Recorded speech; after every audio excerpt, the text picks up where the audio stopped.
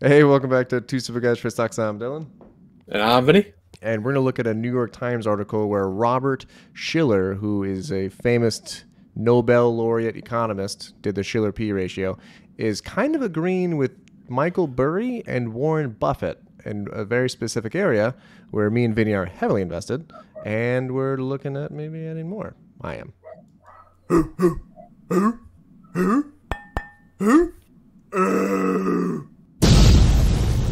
Two stupid guys trade stocks. All right. So, are you familiar with him? Yeah, I'm familiar with him. He's the Schiller PE, and then I know him from the Case Shiller Home Price Index as well. Yeah. Very famous economist. Yes, very very famous dude at Yale, which yippee.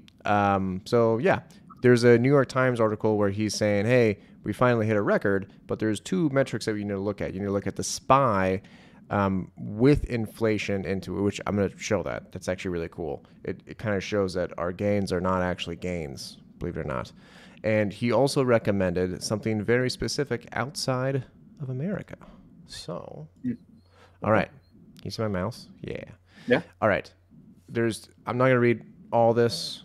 This one's easy, but basically he's saying because recent gains came after the long, periodically interrupted trend of rising stock prices, which have outstripped corporate earnings, it reminds him of the 1920s and the dot-com boom with both, they did not end great. And he is also saying, there's a lot of doom and gloom people all the time, right? Yeah. He's also saying, which multiple people have reiterated, that the gains over the next 10 years will not be near as big as the last 10 years, which, okay, that's fine.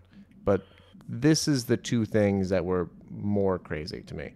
So he said his research shows that at current valuation levels, the U.S. market is overpriced on a historical basis, given the level of corporate earnings, right? Okay.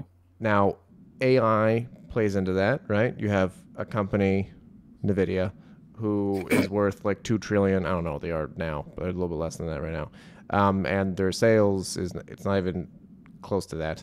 He kind of related that how artificial intelligence reminds him of a popular stock called RCA, who went like crazy and then crashed in 1929. Yeah. Do you remember what RCA stands for? I don't. I have no It's idea. like Radio Corporation of America. That's the radio, like the thing that you Oh, put the knobs on, and that was made out of wood at the time. Like that's what they're talking about here. I guess there could have been a boom at some point from a technological standpoint, but I don't know. yeah, pretty They crazy. they did survive. I should say that. And then the other red here. This is more important. He's saying that global markets outside of the United States have better valuations now and are more likely to excel. So if you guys have watched this channel, Vinny has a decent amount of money in Baba. I have a little bit more. I have a lot of money in Baba. Well, for me, I have 380 Yeah. shares. He we're also going to look at two other famous people here. But first, Yeah. this is kind of interesting. So here's the SPY. All right. Mhm. So according to this, we are at all-time highs. Right.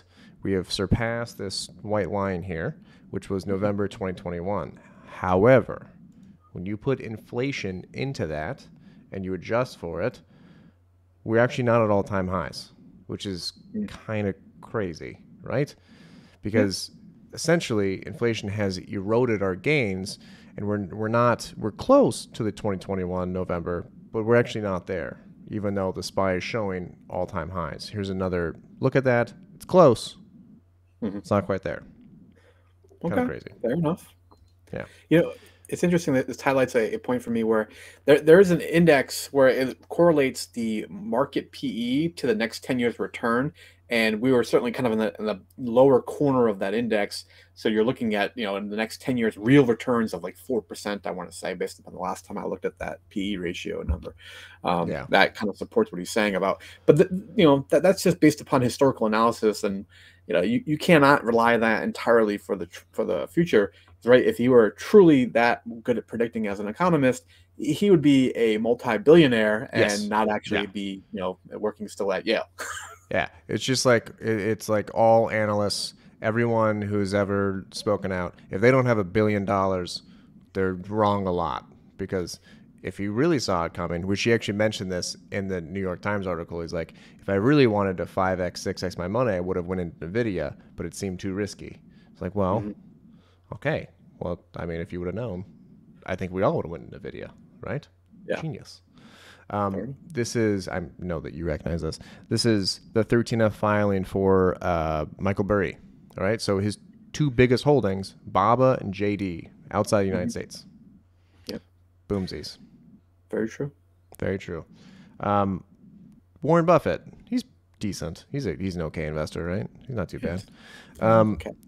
He has, since 2019, been grabbing up, it's like 5 bigger companies, but increasing his stake. I think he's at like 10% now. I'll have to double check. But this is as of January 16th, 2024. He's been buying Japanese companies because the Japanese, I think it's called the Nikkei index, has historically underperformed comparative to us. Yeah, they had some really interesting economic times in Japan. It's worth watching when like the economics explain videos about the Japanese economy. But they basically had negative interest rates for decades. Yeah, and they have a lot of uniquely Japanese struggles. But you're starting to see their economy actually turn around with a point where they've had enough growth now that they changed their interest rate at the kind of their Federal Reserve from negative to flat. So that's the first time that they've been able to increase their interest rates in like something I've seen like 20 years. So their market is really pivoting. With investing in Japanese stocks for Buffett, he's very limited because I can't remember exactly but there's a lower cap for how much of the individual stocks he can own. Plus, the overall market's smaller. When you're Warren Buffett, you have to invest $140 billion. Yes. It's harder for him to find good places to park it. But from an individual standpoint, I've been putting more retirement funds now into like a VT, where it's a total world stock market index. Don't get me wrong, it's still heavily weighted in U.S. equities, but it also gives me exposure to Japan and China and India and European stock market as well. So you don't have to necessarily pick that, and you're able to broadly diversify across all these companies. So that's something that is you can consider for your own portfolio. If you want to participate, but not necessarily predict which one is going to outperform. So, yeah. I know that Japan had some interesting issues, and I remember one of them being they just didn't have enough youth. The elderly to youth ratio was something that we're going to hit soon here, actually. It did not go super well for them. Let me see. There we go. And then Burry, of course, right? This is the Hang Seng Index going all the way from early 2000s to now. I mean, we've done multiple videos on BABA. I have a little bit of JD, not a lot. It really seems like in terms of growth, it's them and India that have the two biggest opportunities. Value, right? Because like the value there is insane. Where he's looking at all these metrics since 1997, and this is basically one of the cheapest times to buy any Chinese equities since its inception. It's just crazy, like how good a deal you're getting right now. Doesn't make any sense. See our cash flow videos. Definitely a risk. It's China. But I did think it was interesting that Schiller now is also saying, the U.S. markets just look incredibly overpriced. So, yeah.